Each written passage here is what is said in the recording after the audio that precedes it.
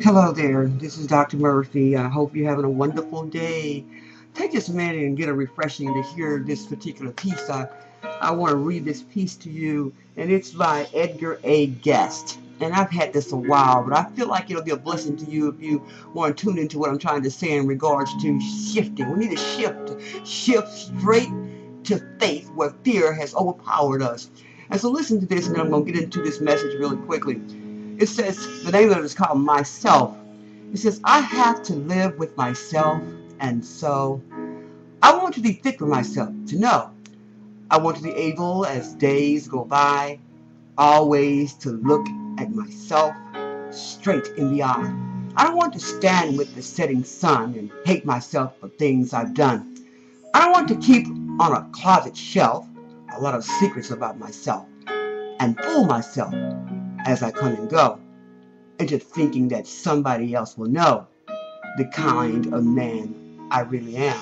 I don't want to dress up myself in shame. I don't want to go out with my head erect. I want to deserve all men's respect. But here in the struggle for fame and self, I want to be able to like myself.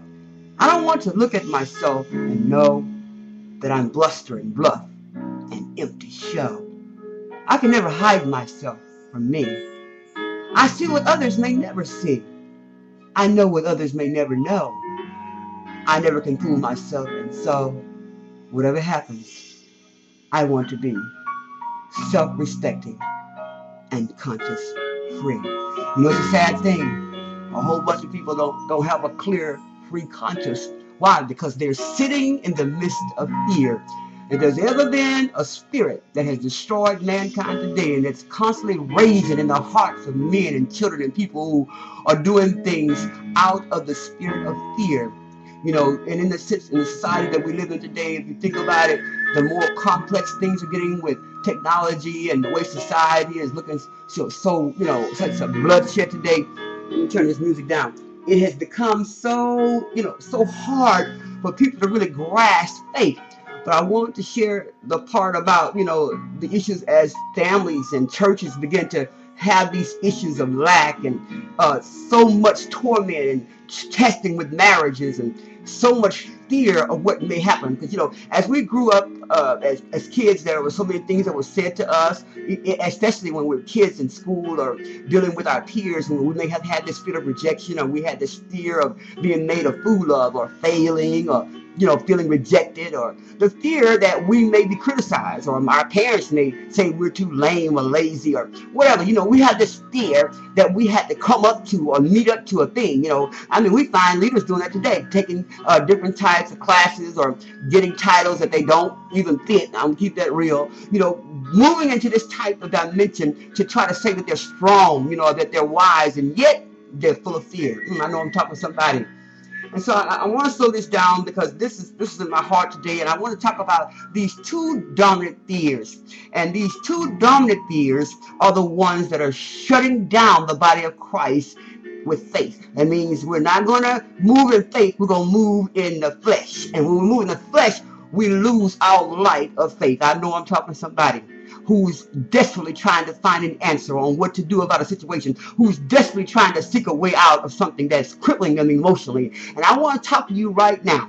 I remember when I was coming up as a girl, and I think I told y'all on one other message, one of the things I feared getting on the school bus. Sometimes I'd rather miss the bus and walk to school, because when I got on the bus, either get off the bus, the kids would always, because my teeth was trying to kind of protruded out, and the kids would always go, hee hee hee ha ha, you know, like that song, you know, on that donkey. But I'm telling you, that it just devastated me. I didn't know what to do. I didn't know whether or not it was some days that it rained or whatever, if I could walk to school. I just did not want to hear them torment me emotionally with the name calling, you know, the beaver teeth and that kind of thing, the buck teeth. But I'm talking to you right now, Pastor. I'm talking to you right now, elect lady. I'm talking to you right now, evangelist, or any one of you in the fivefold. I know I'm talking to somebody. I'm trying to slow this thing down.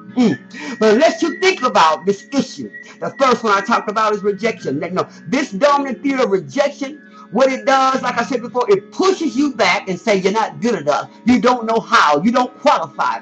I know I'm talking to somebody. And if we can ever do anything in this hour, so many kids or just getting off the chain with my court cases that I constantly get with these kids who are angry. And that's just like leaders and people today. They're angry. This is why they do what they do. That's why marriages are being destroyed. That's why church doors are closing up and people leaving the church. Why? Because they feel rejected. My God, I'm trying to slow this thing down. But back to, like I said before, we're talking about the fear. The first dominant fear is rejection. And because rejection is such a one that pulls and tugs so hard at us, this spirit really makes so many people sick. They fear rejection. It's one thing to be rejected, but to fear rejection is another thing. And so they won't do anything. They won't move into anything. I want to give you a couple of issues that's at hand as far as manifestations are concerned that will cause people to be in this fearful mode. And so what happens is the first thing that you can see as a trigger is that they fear to make decisions.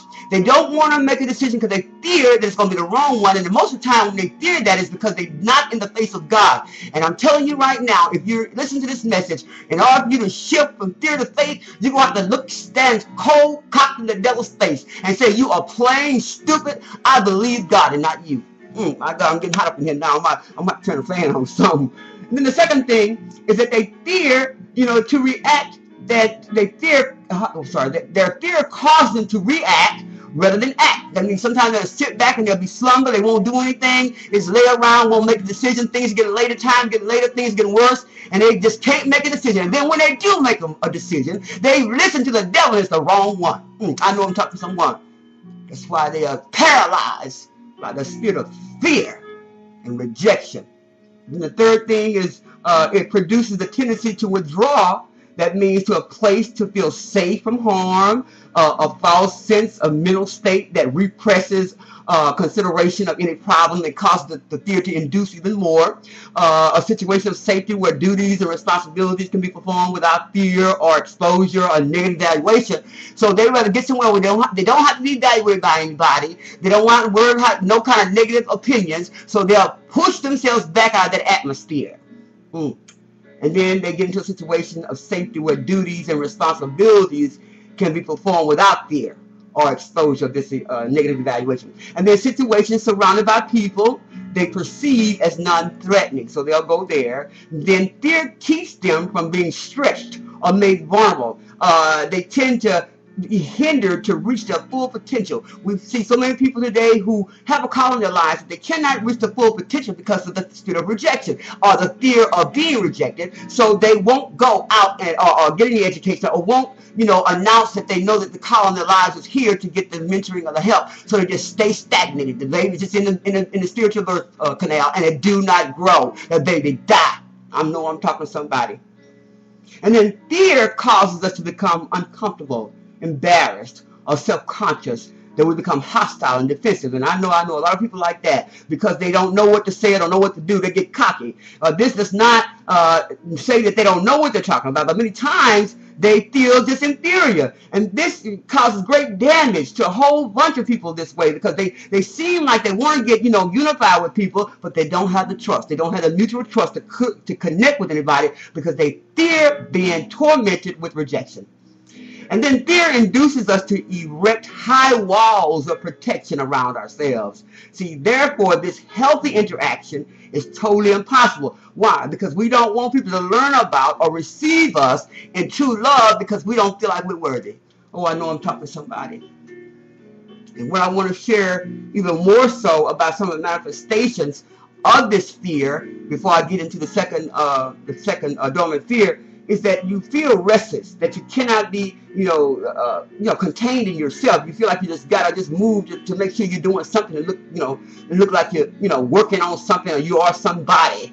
And then the second thing, you have a stillness that make the rest of your family members or the church members feel so extremely uncomfortable. And then you have this low level of self-esteem. This person needs constant reinforcement. They have this body language that portrays an arrogance or self-conceit about themselves, and they always got everybody at arm's length. They're very excessive in their movement of their hands. They got, they have this silent message within their face or their countenance that says that I found all of you and all of this beneath me or beneath my need or my involvement. They are very cocky and they think that they're so high and mighty. Why? Because they fear rejection. There's too many more for me to go through because I don't want to keep this message too long, but I did want to get off into this other part in just a few minutes on the second dormant fear. But I want to leave this last one with you. They have this need to have this excessively need to touch people or to communicate or to draw close sometimes to certain people to gain reassurance or approval. And those people, I call them sapsuckers. They're going to draw close. Why? Because they fear rejection. So they want to keep drawing close and sapping off of your strength or your faith, and they have none for themselves. Now, the second thing in this dormant place of fear is change. Oh my God, we as a people have been hurt, abused, rejected, abandoned, betrayed, deceived, disappointed. Oh my God, and to the point that we just unconsciously find ourselves worried about change, ignoring change, rebelling against change. And as we want to think about this situation and really give us some clear thought, there's nothing in the world that's unchangeable. But we've got to know that even ourselves change. I'm telling you right now, I'm changed. I gained weight. And I know you might got some issues that you still changing about. My hair got grayer. We changing whether we want to or not. You can put all that color you want. But things are changing. And therefore, we must face the fact that the only thing that is going to be constant in this life, in our own physical lives, that we're going to be changing that need from the old man to the new man, that means that the only unchanging thing is God and His Word. And we got to recognize that though we've been hurt, though we've been rejected, though all these things that happened to us, and we're tired of being hurt, and so this change, we might as well face it. People are changing husbands and wives. People are changing their own sexual identity. Oh, change is just inevitable. And so, but is it right for us to change? Oh, most definitely it's right. Why? Because we can never get too comfortable in any issue, in any lifestyle, any position of leadership. Why? Because we got to remember that our name is destiny.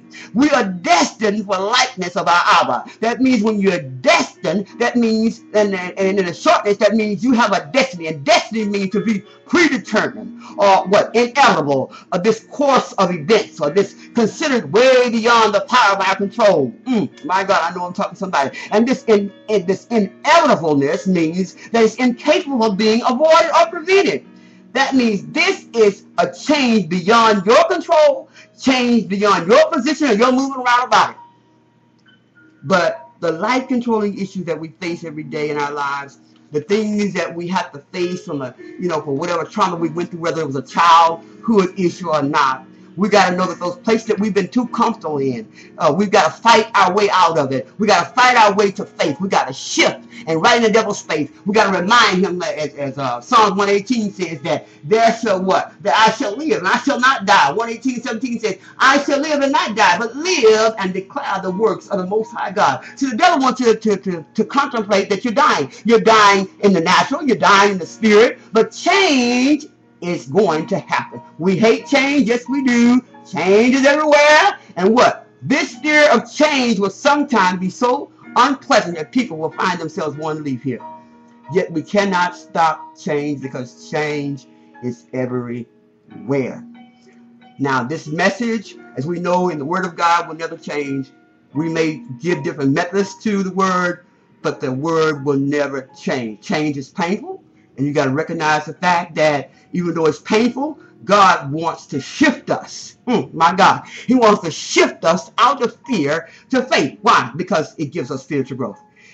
Now, I've done this to say, many people have been afraid to come up to people and share about what they feel, concerning the situation. Maybe you're being challenged on your job. Maybe you're being challenged at the church. Maybe you want to leave the church because you see some things that God is moving you into, into another dimension. But this shifting from fear to faith may be just a transition. That's a real key word. Maybe just a transition, what? Or a transitional season or a restoration season, because many people have been hurt by the church. And that doesn't mean that you have to just go away from the body, but you might need to go and transition yourself somewhere just to get healed. And then maybe you can see if God is sending you that.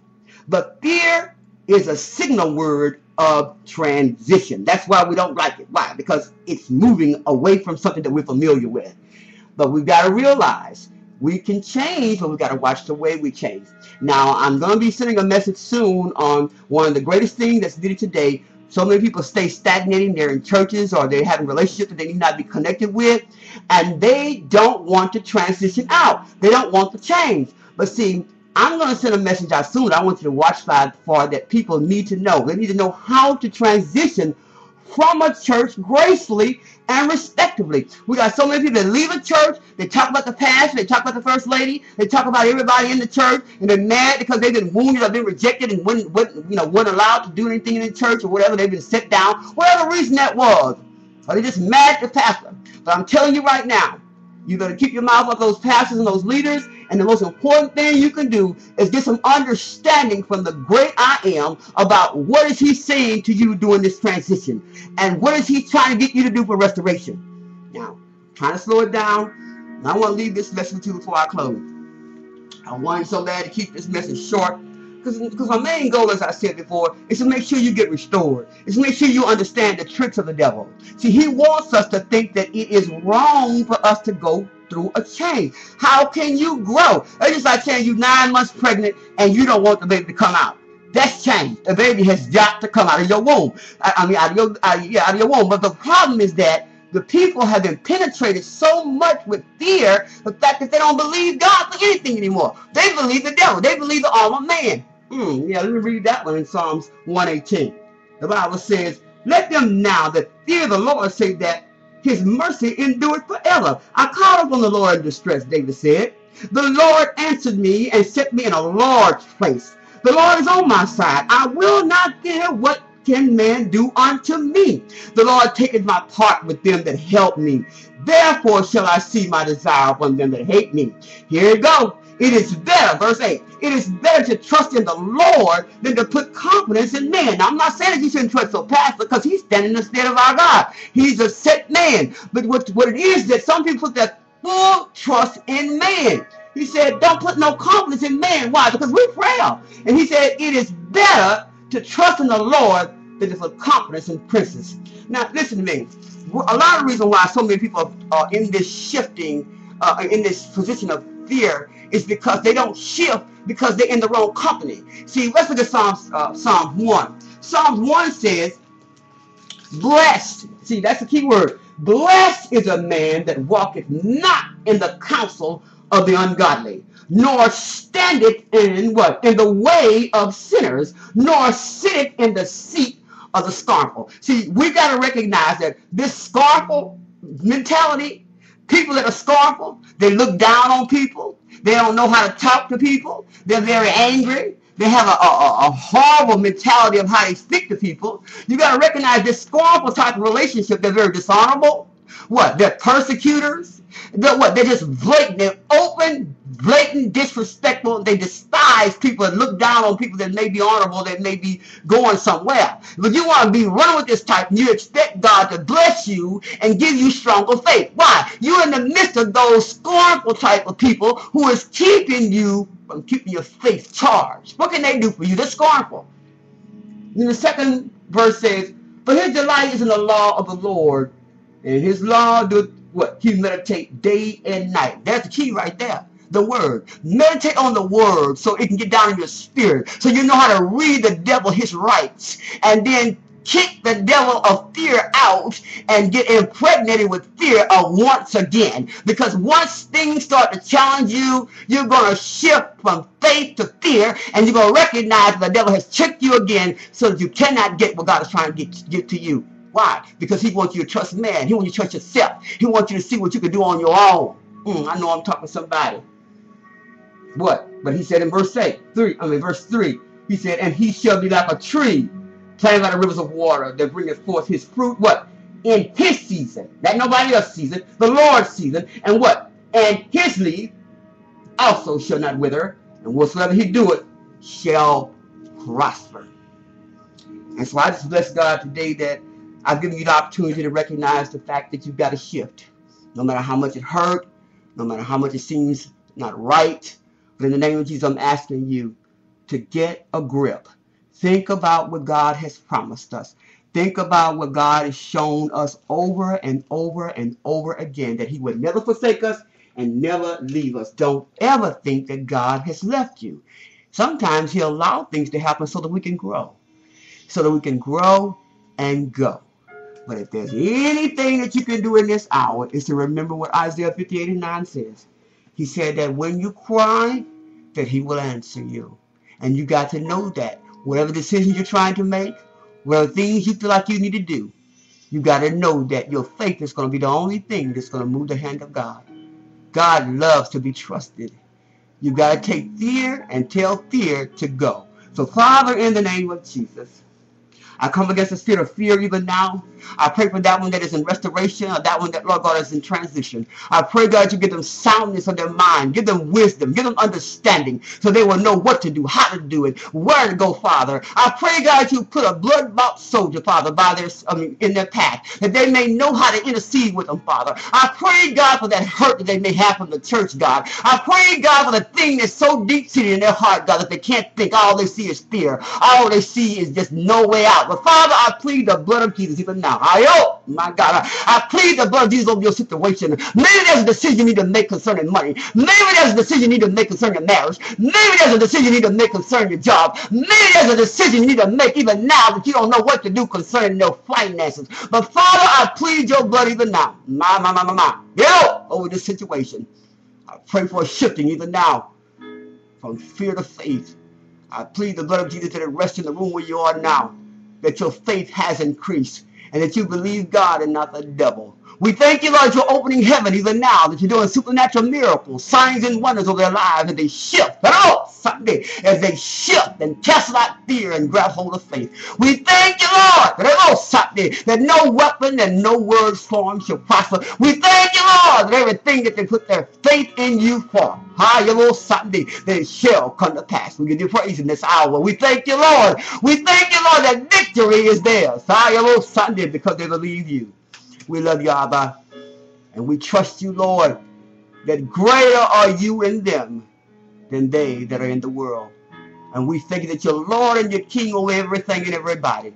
Be Lord again today for that one that says, yes, Lord, and no to fear, but yes to faith. Oh, it's up to you today.